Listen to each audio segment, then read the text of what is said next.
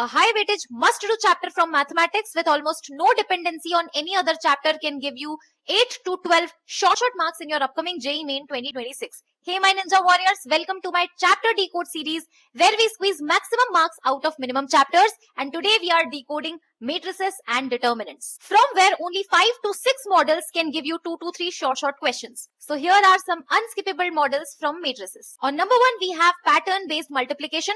Make sure you are practicing 6 to 7 problems from this category.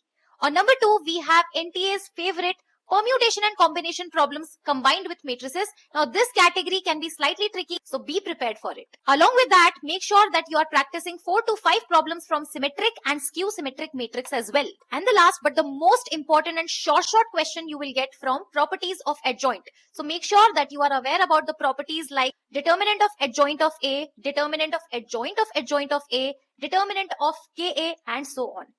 Talking about determinants, we all know how important properties of determinants are, mentioning the important ones when the elements of the row are getting multiplied with its own cofactor and when any element row are getting multiplied with another cofactor. And make sure you practice row and column operation properties as well. And the most important and short question will be from system of linear equation involving infinite solution and no solution.